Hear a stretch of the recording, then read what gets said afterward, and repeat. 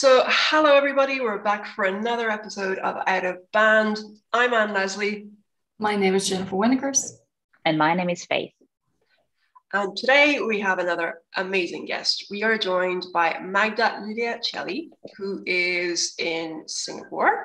Polyglot, PhD, all around just amazing woman in cyber. And the topic that we're going to be talking about today is cyber risk management. Now, I'm going to come clean when, I kind of come from a risk management background. When we, Faith suggested this topic, it's super important. I'm not denying it's not, it really is, but I kind of went, oh.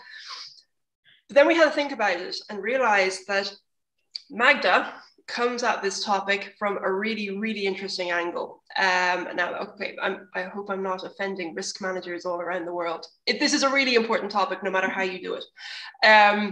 But Magda does something and has a particular blend of skills. We're going to be talking about them. It's sort of offensive cyber skills. And it's how and why this brings a totally new dimension to cyber risk management. So Magda, welcome. We're totally pumped to have you with us today. Could you tell us just a little bit about yourself? Leslie, thank you so much. Really appreciate the invitation, and I'm really super happy to be here with all the wonderful women in cyber. It's absolutely fascinating. And I think, from our first meeting, we have the opportunity now as well to exchange virtually again between Singapore and France and now other countries as well in Europe. What an amazing, again, opportunity. Now, if I start with actually a very quick introduction about myself. So Magda Celli, like you mentioned, I'm based in Singapore. I am, however, originally from Poland, and I have as well Tunisian blood. So I'm mixed and half Polish, half Tunisian.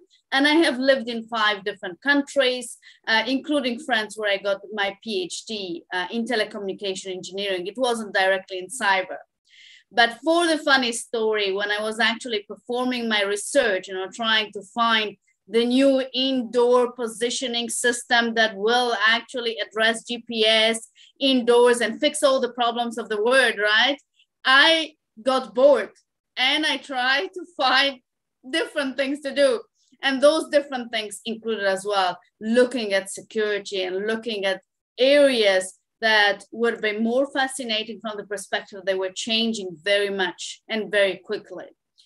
So from that perspective, of course, I discovered and I started really being passionate about cyber. But even before in my studies as a telecommunication engineer, I had information security, of course, within my studying. I had as well coding. So I was like building some applications, etc. Of course, all that was history at some point within my career. And then I needed to look at it back and just get that hands-on again. But why this story comes, or why I start introducing myself from that perspective, is that my background comes from not directly the traditional cybersecurity. I have not decided when I was 18 years old, oh, that's what I'm going to do. I'm going to either be a hacker or cybersecurity professional or help companies protect themselves. That wasn't even a discussion. When I was 18, there was a choice between either business or either technology engineering. That's it. I had 2 choices. And my parents decided, and this is, the reality for me, that I was way too good in physics and math. So I needed to be an engineer. And that's what happened. So, but again, because I really like business, I always had a blend between engineering and business. And I will stop here the introduction so we can go further into the topic of today, which is cyber risk management.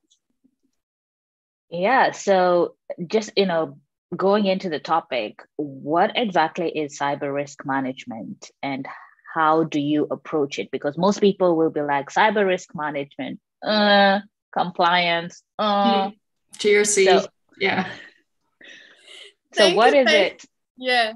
Thank you, Faith, for raising the question. I think it's a very, very important question. While we see cyber risk management very often perceived as, a compliance task or something that someone needs to do to ensure that it's done there on Excel, review it perhaps once a year if they don't forget about it, let's be realistic, or maybe they get a software that will update actually that list of risks every quarter or every year. Now, the fundamental problem with cyber risk management is already the definition of risk. And when we look at it from our cybersecurity industry, that's where it gets even more fundamentally challenging. Now, why do I mention that? Because when we discuss about risk management, forgetting about the cyber aspect, we realize that there is a much bigger history. There are methods and management process that has been built for a much longer time comparing to cyber risk management. And that also leads to the fact that it's more mature and aligned with the enterprise risk management as a whole, looking at the business. Now, if we go into the cyber risk management, that's where the fundamental definition of cyber risk depends on who you're talking to. If you are discussing with a CISO, a Chief Information Security Officer, they might actually answer and mention a cyber risk that is relevant to the business.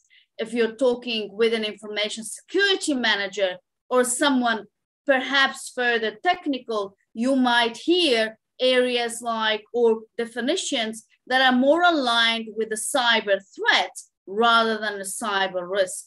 Now, if you go even further, you might consider completely different risks management when it comes to vulnerability management, and then the findings will be considered as risks that they will be addressed and described and then shared with the business. Now, of course, that means that we don't have a complete homogeneous description and definition that is used by our community or by the industry. And therefore, when we mention cyber risk, might mean anything to anyone. Yeah, and I think it boils down to technical risk and business risk, right? Just being able to articulate the risk to two different people. Absolutely. And there is a very important aspect of technical risk. You need to be able as well to have a certain visibility and, of course, the rating and the severity of the risk. But at the end, if you are managing cyber risk for a business, the technical risk will not help you to have that discussion with the business. Because if you mention anything about technical concepts, they will not exactly understand. Goodbye. Yeah, exactly, immediately. Like apparently it's 7 seconds where people actually keep the focus. After 7 seconds, they just like either switch away or they will listen to you. So you don't have a long time. I mean, you just mentioned something very interesting because having been in this industry for a while, it kind of interests me and also sometimes frustrates me that some people still confuse the term threat with actual risk.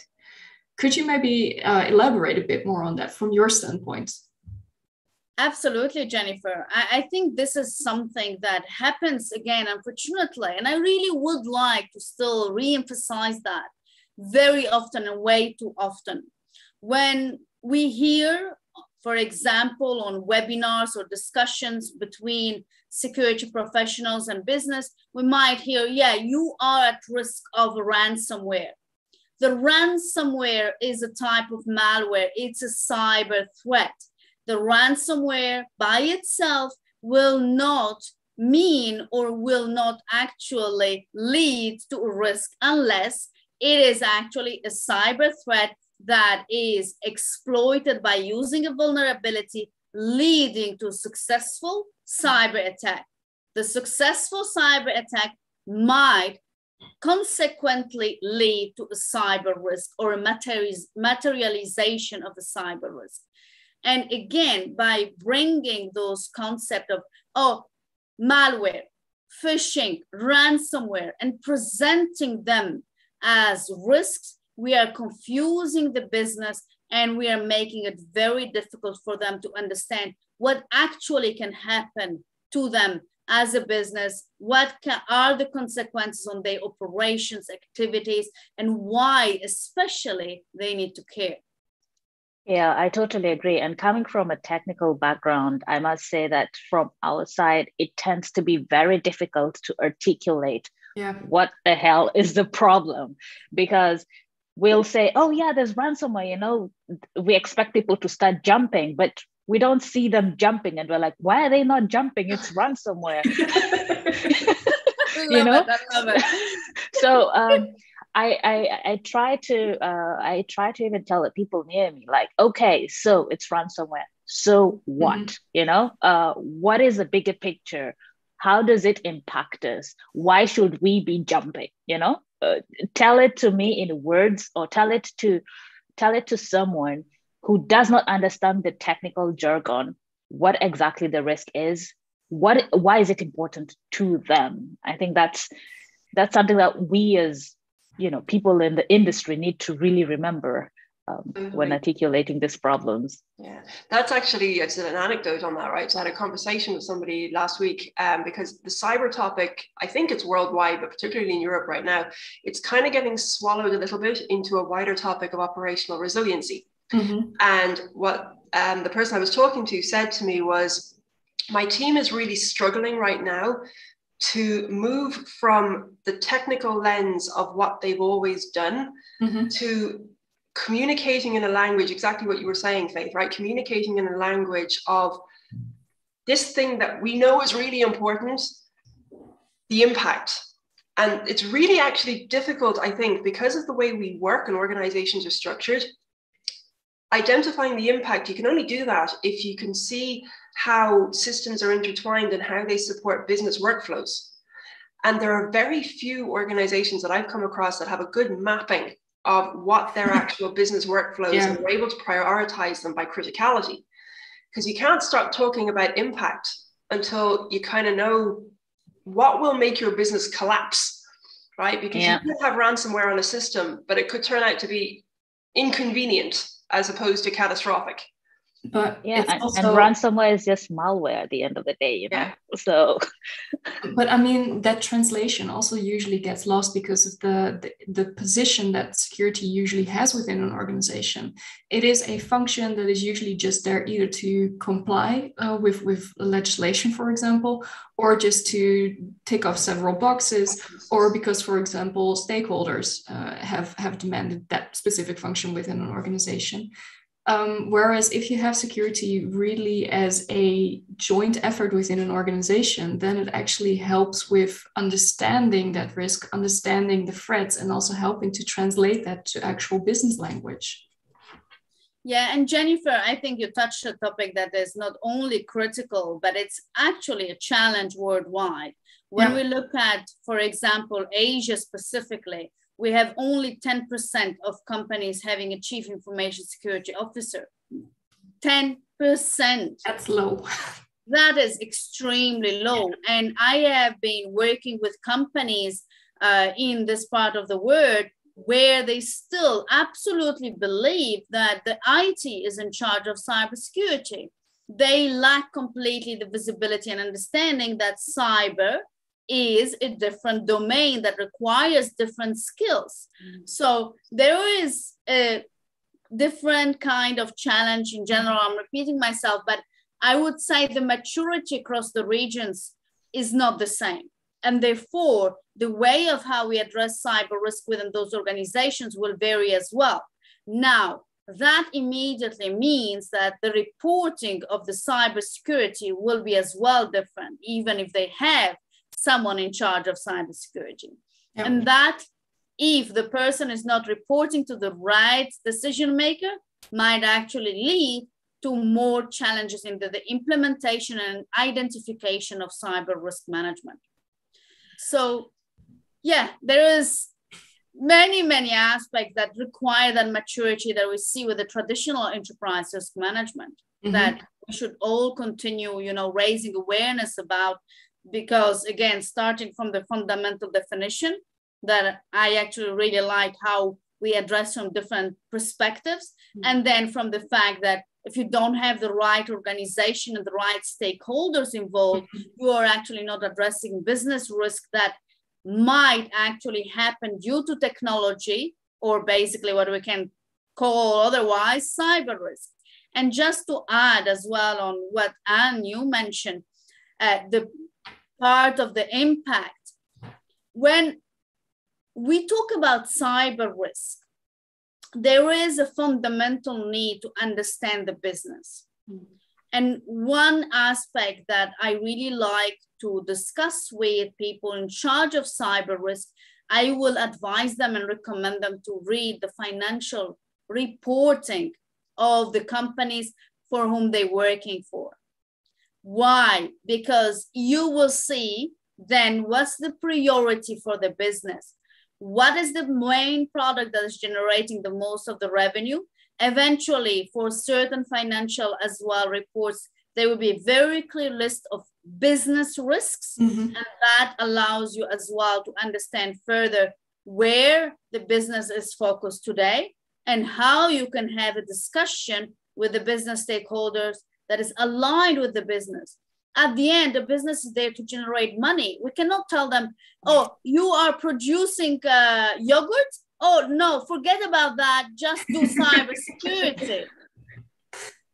No, it needs to be like co-aligned with the actual end goal of the business, in fact. Yeah.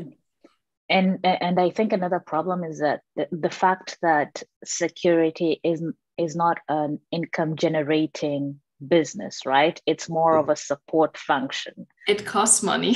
Yeah. Well, Faith, I think, I don't look at it from that perspective, honestly. When I talk about cyber risk, for me, I look at it from an ROI, but from the losses that a business can incur, basically.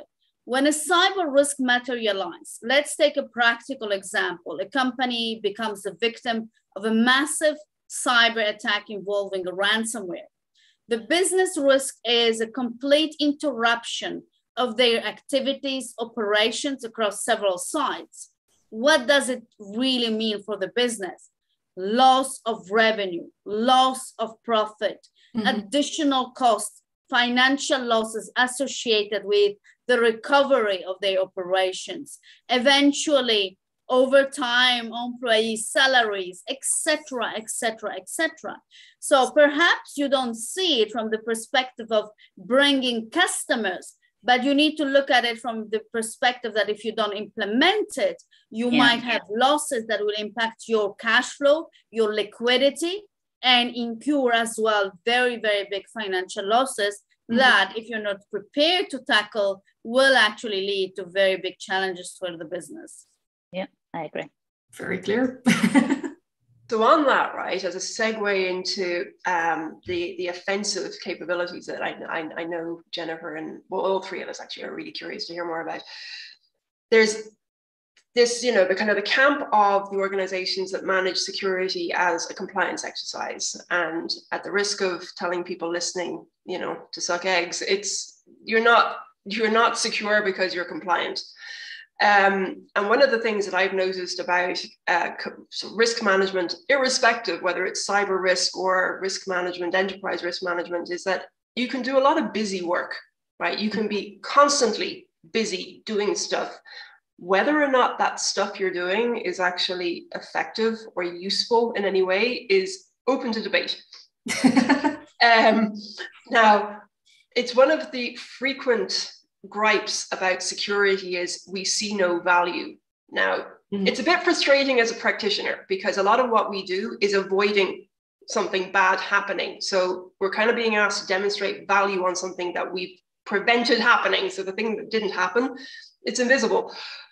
But what I think we are striving to do as an industry is do things that are more useful. And that requires making choices. And one of the fundamental things that a lot of companies really struggle with is how do I make the choice? How do I know what to focus on? And that kind of comes back to, well, knowing what I have in my organization that other people might want, knowing where the money is in terms of what keeps my business churning, knowing where I'm vulnerable. And that comes back to what you were saying about threat is not equal to risk. But we'd love to hear more about what it is in terms of the skill set you have, because you do have you've done your OSCP.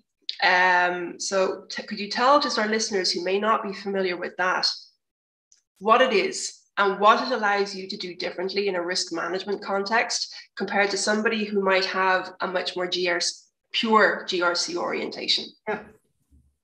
So thank you, Anne, for this question. I think definitely is something that brought a lot of different perspective. Again, it's about perspective and using the right knowledge with the right stakeholders. So I'll come back onto, understanding the business aspect and how do I do it at least, and what is the feedback that I got. Just to clarify, I have booked my OSCP for, I think, 100 times. I'm the best client, but I never managed to have the time to sit for it. So maybe at the time of the webinar being live, maybe I will be already having the time because I have some free time now scheduled. But coming back to, what you mentioned around clearly defining the value for someone who is within the business and ensuring that they understand the consequences is very important. And it's very important by not telling them, hey, you're going to be hacked tomorrow. Your whole business is going to be down. That doesn't work. It's not even realistic. So again, if you go and read the first step, read very clearly the financial statement, understand where are the business priorities, and then focusing on the business priorities and the areas that are generating the most of the revenue, you then take the next step by clearly identifying how those main generating revenue might be impacted by a cyber event. Now, of course, that seems pretty clear, right? But understanding that as well and translating it from a possible cyber attack to a discussion with the business stakeholder is still a challenge. Why?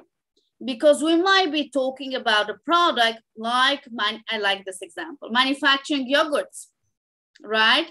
So if that's the main product of your company and you're trying to build cybersecurity capabilities, how are you gonna tell them that, look, if you don't do this, you might lose money? You need to really investigate the potential, not only attack surface, but as well entry point that might go beyond the traditional IT surface or enterprise traditional exposures. So that leads me to what you mentioned as well, Anne, is like to understand not only your weaknesses and vulnerabilities, but also to very clearly identify that you might not be able to have a clear grasp of all of them. And often companies come and say, yeah, but we have done a penetration testing on this particular web application that is a critical asset for us, and we are all good. And I ask a simple question: who is providing that application? Oh, we have outsourced it to a vendor. What about your vendor management? Oh, good. Yeah, nothing. How do you manage to ensure that compiled code is actually not bringing any vulnerability, or that you just don't have a backdoor in there that allows the cyber criminal to get in? That's not going to be detected by a penetration testing. That is only being able to be detected if you perform a code source analysis or review, which is very rarely done. So there are a lot of ways that you can actually come and link that particular business scenario, product, service. However, it does require putting yourself in the business shoes. They are not there to be the most secure business. They are there to ensure the activities of the business continue and the best way at the lowest cost possible, so they can generate profit.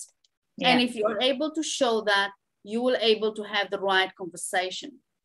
And you actually touch upon a very interesting part because, for example, there was a report released by ENISA, the European Cybersecurity Agency, earlier this year, which actually stated that in 2020, supply chain attacks actually increased significantly and were also way more advanced than in all previous years. So focusing on also that external aspect and not just your internal risk management, I think that is extremely important to just highlight here. So Jennifer, there is also some particular scenario that I really like to bring and make people think, you know, when they listen to this webinar. When you have a mobile application, for example, so you ensure that you have all the security, you say, no, we have a penetration testing, we have everything already in place to ensure that it's not gonna be compromised. And I'm like, okay, and who's gonna publish it on your Android like store or on Google Play? Oh, your developer in that particular, do they have two-factor authentication on that account? Oh no, okay, great. And what happens if they get compromised? And then there's no answer. Yeah. So the extent of the way of how an advanced cyber attack could happen, it's not by getting through the main door. It's finding the weaknesses of the company.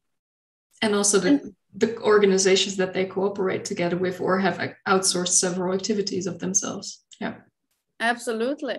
So Faith, go on. I know you have questions on this, right? Yeah.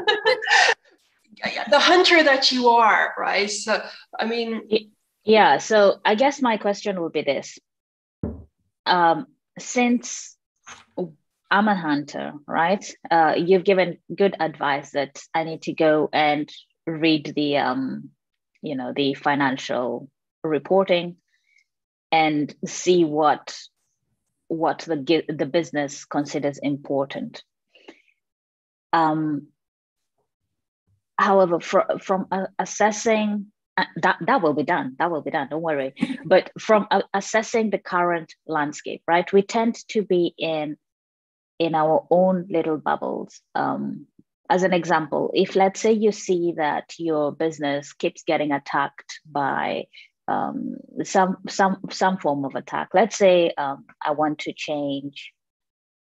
Let's say the attack vector is that we just have overly permissive applications running on our local computers, and I would like to change that.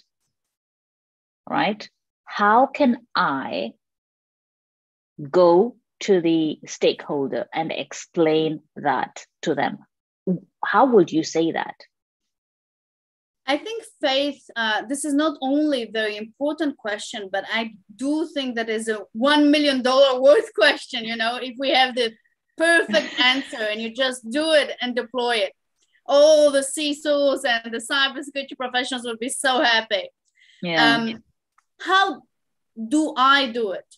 Yeah, when I go to a company, which actually where I find out that the culture is not ensuring cybersecurity at all kind of processes and not within all departments. First, for me, what is really important is I need to create that relationship with the person in charge of those people. So who is working with them and why actually there wasn't anything implemented.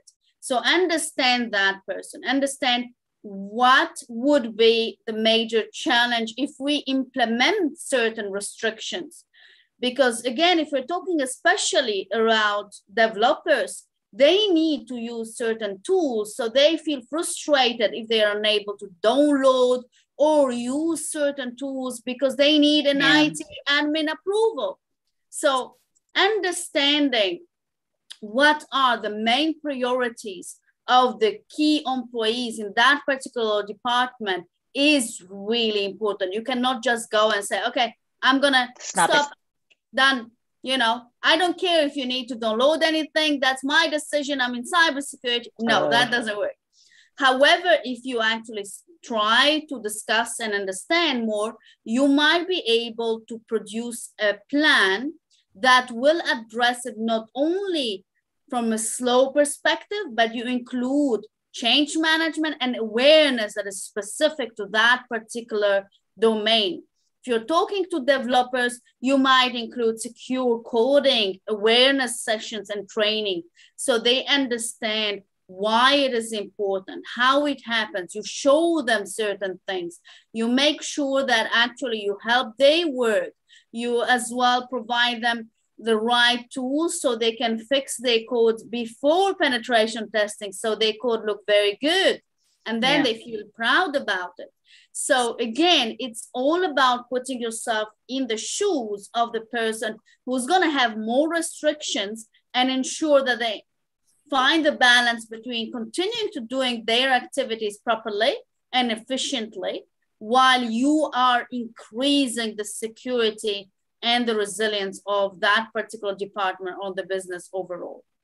I totally agree. It's, you know, we need to change our mentality from wanting to just, oh, sorry, everything's falling. We need to change our mentality from wanting to just, you know, block, but more of, hey, how can we help you achieve whatever you're doing, but still be secure in our environment? Yeah. I think that culture of we, though, like, is super important, and it's missing in a lot of places. Very often what I've seen, and particularly when I've been like assessing organizations, is that you have us versus them, right? And you'll have sort of the security team zealous about trying to protect and then complaining about the infrastructure people who, in the eyes of the security people, they just don't care. It's not, I don't think it's not that they don't care, it's that they're measured on different things. And trying to achieve an overall better security posture for the enterprise doesn't really seem, it's kind of like it's implicit, but it's not shared, measured and shared across teams. So you end up having security teams who are like trying to protect and defend, and then you've got infrastructure teams who could be measured on something like uptime. So you end up having these conflicting objectives, and ultimately the enterprise suffers because things are known and left unpatched, for example. That kind of comes down to leadership though, right? Which is, you kind of have to have that message coming from the top that we are all trying to achieve something together. And yeah, I guess it's going to be negotiation and balancing things along the way. But Anne, I would like to add here as well, because there is very, I would say there is an important number of situations that I have seen where there is a leadership in cybersecurity and there is a very, very low communication or no communication at all. Now, if you are, as a human being, working with other colleagues in other departments and you actually care about them, they will care about you. So I'm going a little bit further into the human aspect of it, but you are not a policeman or woman, right? Amen to that. Sometimes feels like it though. Yeah. Exactly. So I think that the fact to ensure that the leadership includes communication, includes really that more empathetic as well, you know, consideration rather than blaming, for example, for certain things, also trusting certain people. I mean, as well, seeing situations where employees have been blamed about clicking on links. I mean, seriously, nowadays with the advanced phishing attacks, I mean, anyone could click on a link. So we cannot, as a cybersecurity industry, we cannot assume, first, that everyone else will understand why it's important. Second, that when we say it needs to be done, that they will be doing it if we don't communicate with them and we don't trust them. It's all about the relationship. So build it first, and then slowly you get the support of the whole company. Also looking at the time a little bit, I actually would like to address another topic if and Faith are also okay with that.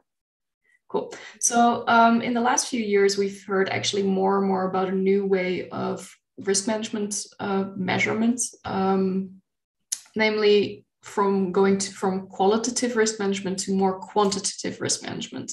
And there are a couple of governance bodies who are developing their own methods for it. But yeah, I do see that most of my clients, at least, are not really focusing on it yet and still preferring the qualitative way of measuring things. How do you look at this, Magda? Jennifer, I love the question. It's actually one of my passions to ensure that cyber risk is actually quantified. And I have been working in the field for some time now. And I would like to say it very clearly like that. Traditionally, qualitative methods have been used. You define cyber risk, high, low, medium, green, yellow, whatever color you want. Those are all subjective. Mm-hmm. I might feel that this risk is critical and I will put it red. What does it really mean? Yeah. If it's unrelated to the business, yeah. Or if it feels to me, because I'm in cybersecurity, so all the, risk feel, you should protect for all of them. Mm-hmm. So I think the quantitative approach and ensuring that you very clearly calculate eventual potential financial losses following the cyber attack is the best way that allows you to take an informed decision and an objective decision, not a subjective decision based on your risk profile or your emotions, experience, whatever. Or a political agenda. That could also be the case. Of course, absolutely. Completely subjective, yeah. Yeah.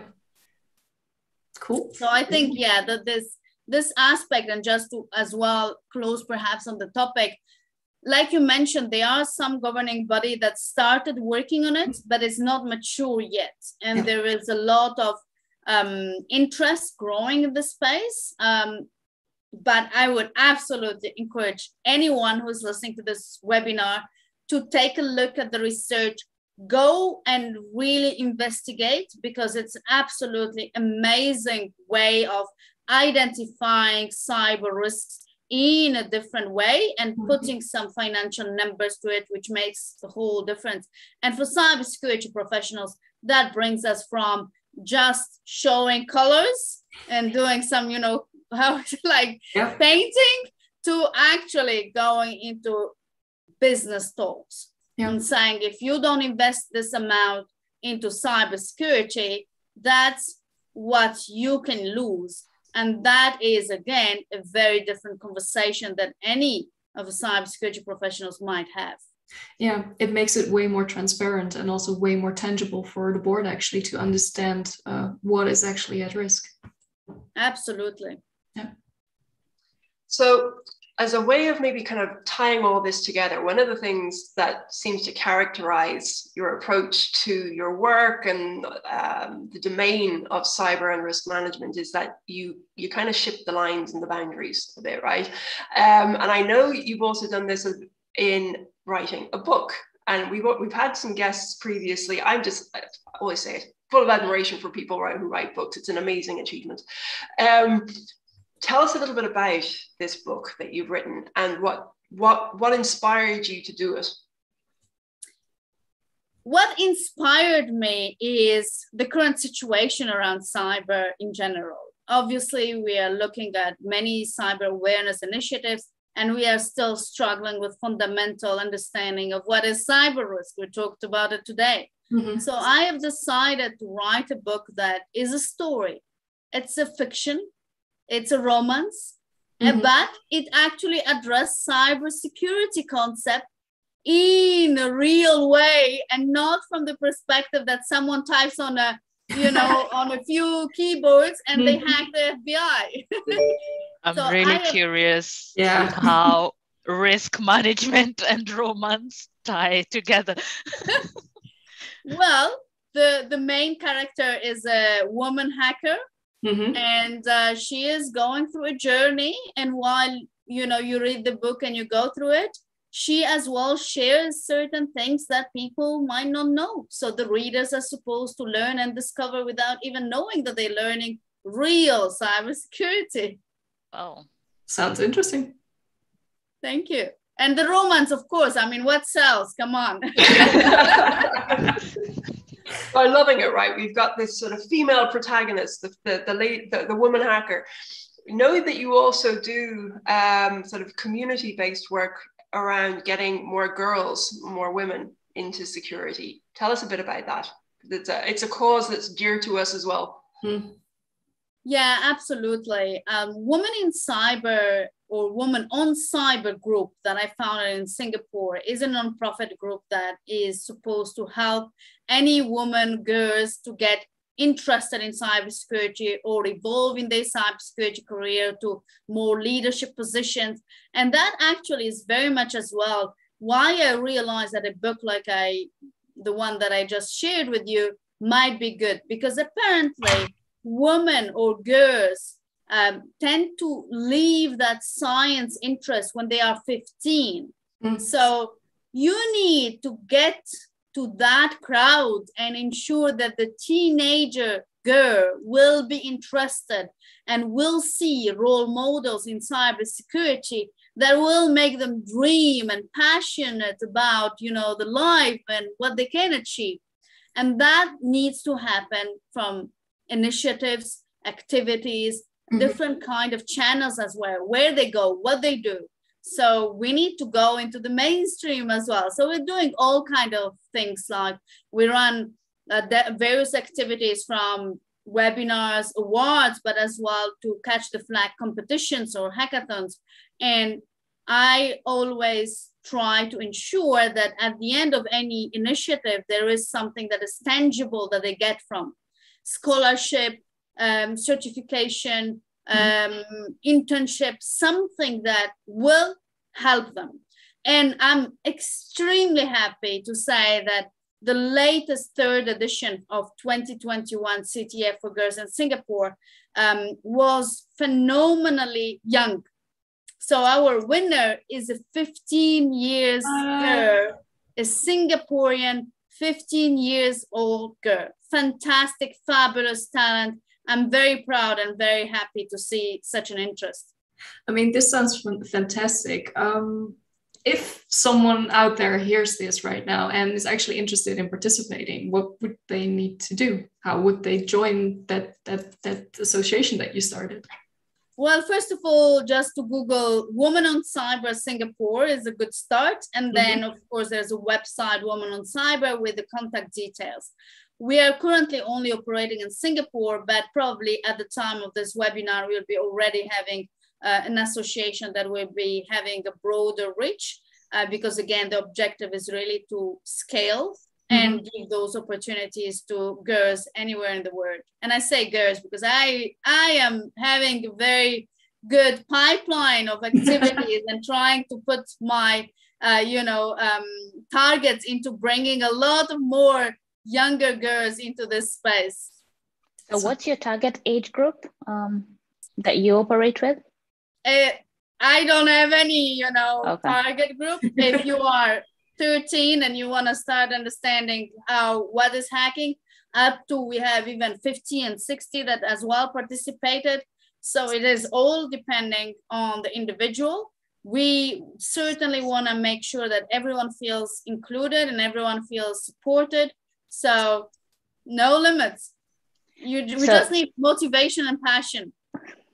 Sounds great. So Magda, I have, I guess my final question would be, what would be the advice to your younger self when trying to join cyber risk management? So, because we are also targeting more newbies who want to join the space of cybersecurity. So what would you advise yourself had it been you X years ago? Well, I have a very specific scenario that led me actually to where I am today. I made the mistake by myself and I went to an organization as a very young CISO and I told them, oh, you need to change everything. Well, that didn't work very well because first of all, I didn't align immediately with the business priorities. Then, of course, the change management, again, you cannot just go and block everything. That doesn't work. Yeah. And that is very clearly the advice I would give to anyone in cybersecurity, and especially for any aspiring CISO or someone who's just starting the journey. Do not try to address everything at the same time. Have a roadmap and a plan, and ensure, especially and critically, communication and change management. Mm-hmm. They need both to go in parallel. If not, you might burn yourself. And do you also consider it important for them to at least understand some technical aspects of cyber security in order to articulate some of these things? Well, I would say, Faith, it all depends on the structure of the team. What I do not like hearing as a CISO, for example, if someone comes to me and tells me, oh, the whole factory is going to be hacked. No, I don't believe that for a second. Give me a very clear scenario. Why, how, what, which area, which component might be hacked. And that is actually challenging in general. So if you are alone and you don't have that technical team that might actually bring you that visibility, I would advise to go beyond your comfort zone and try to understand and be more specific. If you have a team, find a way to discuss with them so you don't just go to the business stakeholders and tell them we have this risk, but I cannot explain it to you because I just tell you the whole company is going to be hacked. Mm-hmm. Thank you. So I think we're almost out of time. I know we could talk about this for ages, but Magda, thank you so much. It's been a pleasure having you with us. It's not that I ever, doubted that risk management was important. Deep down in my soul, I know it is. But, you gave a very pragmatic and for want of a better word, inspiring approach to it, right? In the terms of saying that there is a better way. It's a way of rallying teams together, bringing people together, building relationships. So thank you for that. Thank you for sharing your expertise with us. Thank you for sharing that message. Wishing you every success with the book. And we will post the link to Women on Cyber so that people can find you. Any closing messages, Jennifer and Faith, before we wrap up? Just one. What's the name of the book? Actually, the title of the book is Being Brave, and then Vera's Cyber Adventures. Thank you. Love it. Very cool. Thank you so much. You're most welcome. Thank you very much for having me. It's, again, absolutely wonderful to see 3 amazing women in cyber. And who tells there's no woman in cyber? Like, let's show the word, right? Yeah, like this is so many, right? In one. So anyway, thank you to our viewers, everybody. And bye-bye. Bye-bye.